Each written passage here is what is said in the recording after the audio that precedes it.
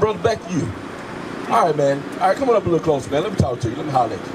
All right, now you heard all this, what they've been going through, right? So what you got to do? You got to keep this, right? You got to keep God's commandment, right? You want to be blessed, right? Do Revelation 1 and 3. Revelation 1 and 3, man, because that's very important that you start applying these commandments to your life, man, to get through whatever you're going through. How can God help you, man, if you're not applying the commandments? We're going to see right here. Read that. Revelation chapter 1, verse 3. Blessed is he that readeth. You said one thing. You said, do you read the Bible? You look at it. Maybe every now and then you might read a little bit. But one thing what you got to do, you got to make time to get in this Bible. You got a Bible? You got a phone? You got a cell phone? Hey, download the app. They got Bible apps on the phone. And there's no excuse to not know the Bible. Because if you got a cell phone, a smartphone, you can download this. Because there's no excuse. You got to start getting into this Bible. Start reading. All right, we'll start from the top. Blessed is he that readeth, and they that hear the words of this prophecy. You say, here, you've been hearing all these words, right? What the brothers before me brought out, right? You know, your fringes. You took your hat off, right? You did that commandment. That's a simple commandment you can do, but what you did, you applied the commandment. So not only by doing that, you got to do what? Apply the rest of it. You know, can you do it in one day? But you got to start somewhere, bro. You got to get your mind right and start doing what? Getting in the Bible and start trying to learn these prophecies and commandments. I'm sorry. And start applying them to your life so you get better. I read. And keep those things which are written therein, for the time is at hand. You see, all right, I know you watch the news. You watch the news. So what you got to see, you see everything going on, right? Fight wars, right? Ukraine, Israel fighting now. You see what? All these things that's in the Bible is coming forth before our eyes. But what we want to do, we got to be doing God's command. When Christ come back today? If Christ come back today, will you be satisfied with you? Well, do you think you make the kingdom of heaven? Is Christ crack that scalpel today and come back? Will you be ready to go to the kingdom? Do you think you'll make the kingdom of heaven? You think you will? But like I said, but one commandment is wearing your fringes. You can lose your God. Christ come back and see you no fringes, he'll kill you. Because why? You're not doing the commandments. You got a beard. That's one commandment, is your beard. You know, you're not shaving your head. That's a commandment. You know, but you got to get those fringes. You got to start applying the scripture. All right, give me a Sirach 5 and 7. Without all that. Give us Sirach 5 and 7. Because, man, you got to make haste. We got to go ahead and start doing God's commandments today. Whatever commandment you can start today, this Sabbath, you got to start applying. Now, and then the next day, and the next day. And so you start growing and start doing it every day. You're going to want to do God's commandments. Because one thing God said, you got to keep them as an eye for your eye. Hold on, I'll get that too. Let me read this. Read. Sirach chapter 5, verse 7. Make no tarrying to turn to the Lord. It says, don't take your time to come to the Lord. You got your chance now. One thing you done, took your hat off. That's one commandment, right? So what you got to do, you can't just go around, okay, I'm going to wait till tomorrow. I'm going to wait till the next day.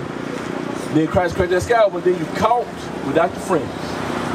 You know, caught with another woman and you're not married.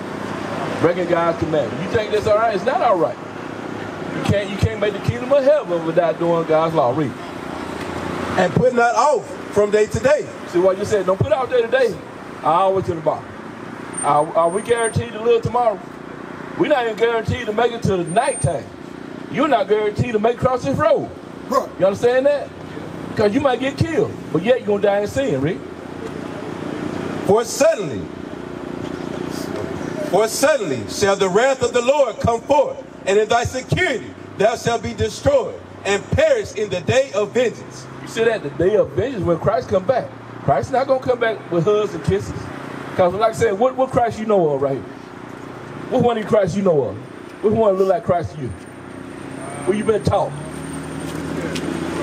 This right here. This right here, right? See that Christ right there, that actually is a real man. And a lot of our people worship that man.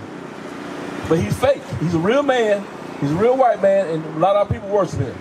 Instead on the other side, what the Bible describes is what? Because you know what? You won't worship God, worship Christ, but you don't know what he look like. All right? Read on. Start from the top. I'm sorry. Start from the top. Make no tarrying to turn to the Lord, and put not off from day to day. For suddenly shall the wrath of the Lord come forth. You see that? The wrath of God gonna come forth, because even like I said before, if you don't have your fringes, what Christ gonna do to you when he come back? What you think? What you think Christ gonna do to you?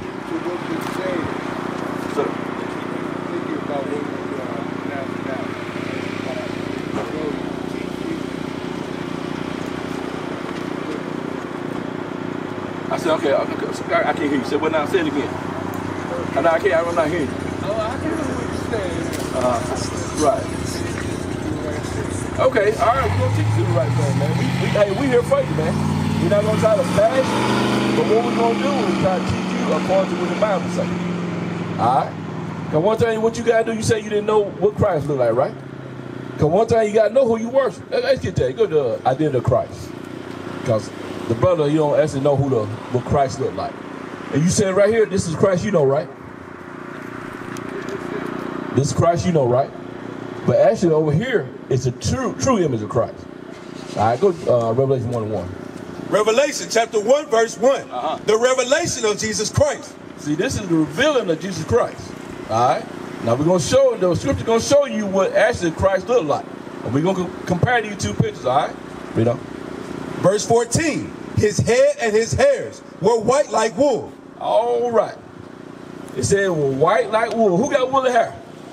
On this planet, what people got woolly hair? Like my beard, your hair. It's woolly, right? Some people might say nappy. All right, who over here got woolly hair? This one or that one? We're not saying this is Christ. It's just a representation of what the Bible say, okay?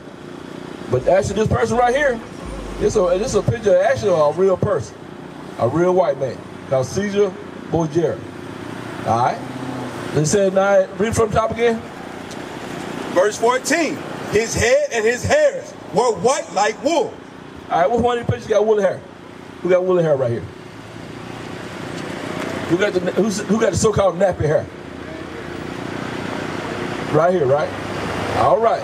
So it's not just out already, right? He got what? Stringy hair. His hair is straight and stringy. All right, don't say that. All right, read. As white as snow, and his eyes were as a flame of fire. All right, it's showing the picture here. It's showing his eyes like his eyes are red, right? So actually, his eyes is red because why? He drank wine. You know, it said, what was Christ's first miracle? You know, Christ's first miracle in the Bible was making wine. All right, and so I'm going to get you the props. Go to Genesis. We're going to show you that Christ actually drank wine in the Bible. But the Bible, he didn't get drunk now. So when you drink, what color your eyes turn? When you drink some wine or a strong drink? Your whites of your eye, what color they turn? They turn red, right? All right, let's get that. Genesis chapter 49, verse 12. Bring it up. His eyes shall be red with wine. His eyes shall be red with what? Shall be red with wine. That was his first miracle. He made some wine and he strengthened a little bit. He get drunk. Because the scripture say what? Be sober. Don't get drunk. You drink a little something, but what? You can't get drunk. The Bible speaks against that. All right, let's go back to Revelation.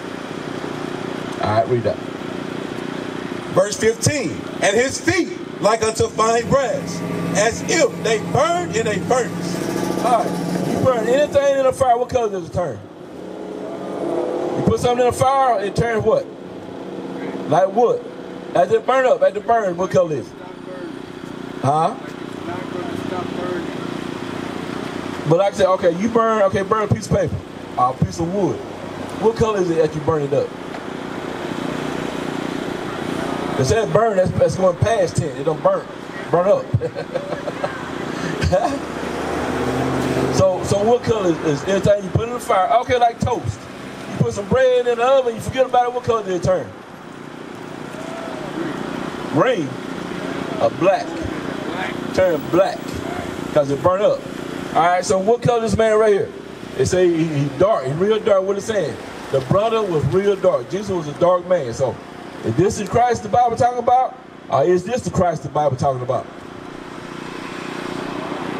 So we're going to black over here. Right here, right? All pray. All right, so now we know the identity of Christ. Now you know what Christ looked like according to the Bible, right? So you understand that? You with me? You understand what the color of Christ is? You understand? Okay, all praise.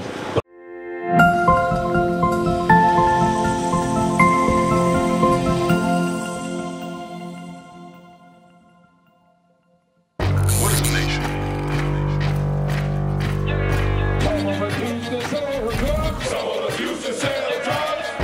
Nation is men leading by example.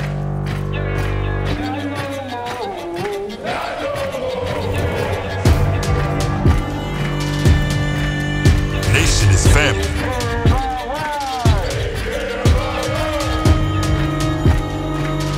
Nation is community. Nation is children with role models.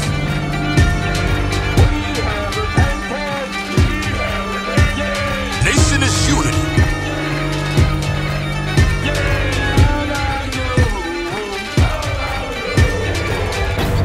Nation is you. And finally, my brethren, be strong in the Lord. His word, his word.